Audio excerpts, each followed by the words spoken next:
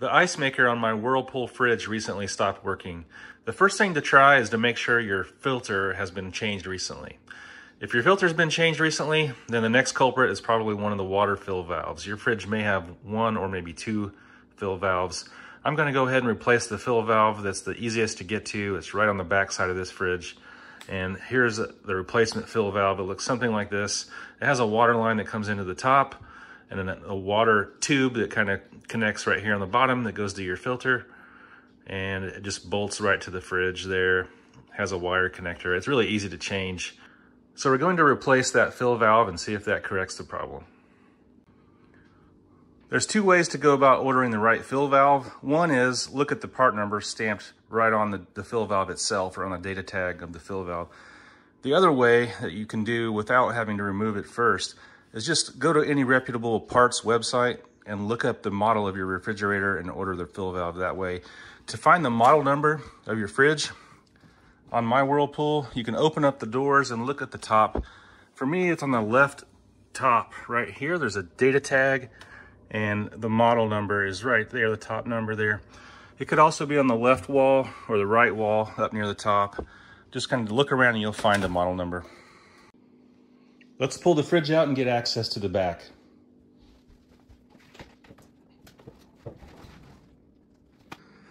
Okay, now that we can get behind the refrigerator, let's go ahead and unplug the unit first.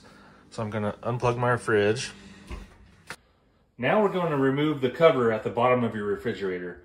If you have a newer fridge, you'll notice that now the back covers are probably made out of cardboard instead of aluminum like they used to be. Manufacturers are getting cheaper and cheaper. So mine happens to be cardboard, but whatever the case, just go ahead and remove the screws that hold it in. It's a 1/4 inch drill driver you can use, or a socket and a ratchet or a wrench, whatever you have to go ahead and remove the hardware.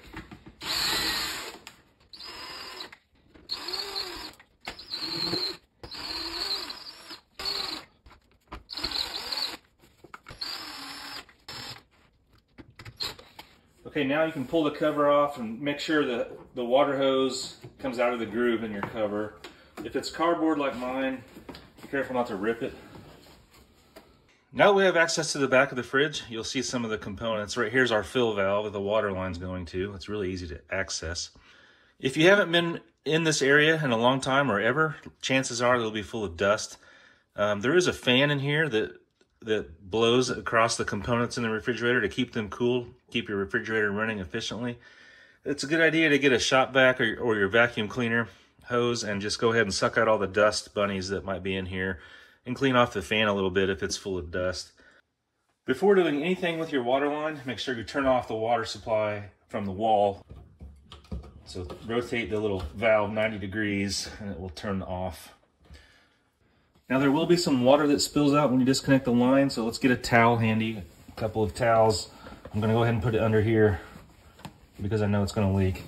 And the water line for me, it's a 1/2 inch wrench. So I'm just gonna, it shouldn't be that tight. So I'm gonna go ahead and remove it. There's a little water dripping out there.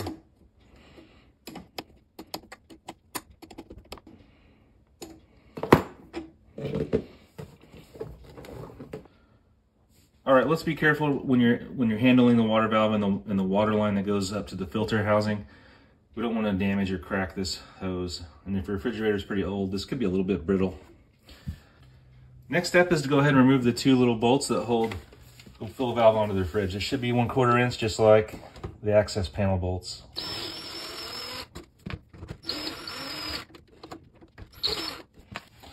Now your fill valve's loose. You'll be able to pull it out a bit. Be careful, don't pull it too far. We don't want to bend this water line too much.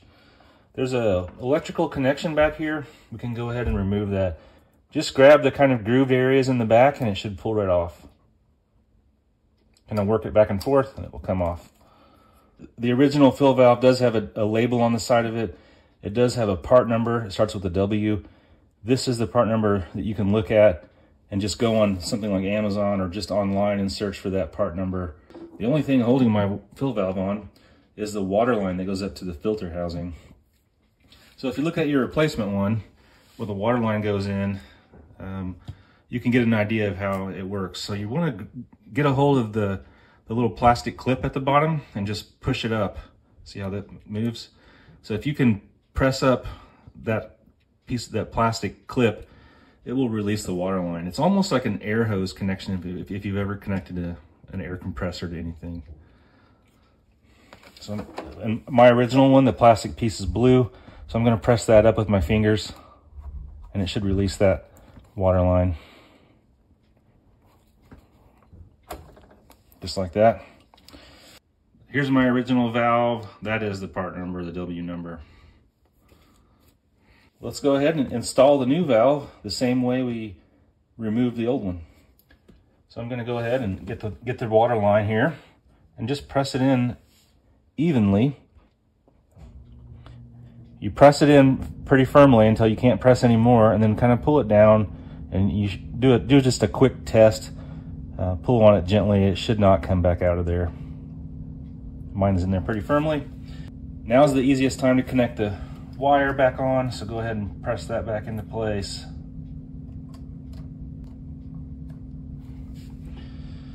Now we can go ahead and reinstall the mounting bolts.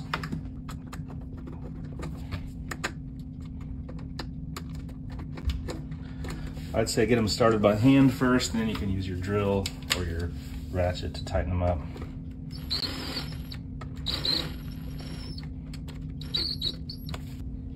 Okay, now we can go ahead and reconnect our water line. The new unit probably has a protective cap on it, so go ahead and take that off. Make sure it starts on straight. You don't want to get it started crooked.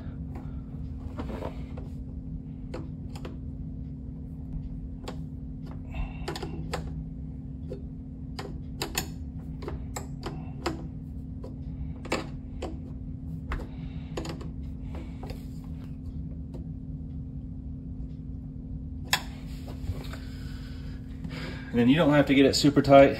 Just kind of remember about how loose it was when you removed it. But just get it snug so that O-ring seats firmly.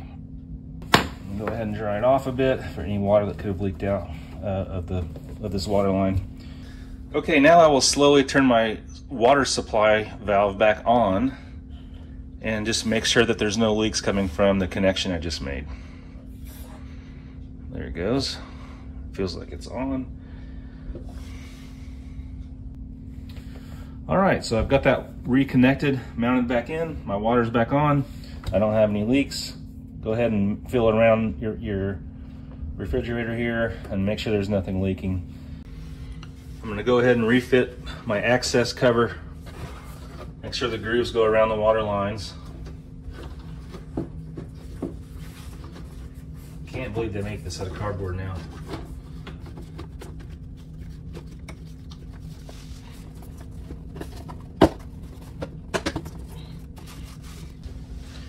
And that's it, and let's get the screws restarted. Again, these don't have to be very tight. All we're doing is snugging them up.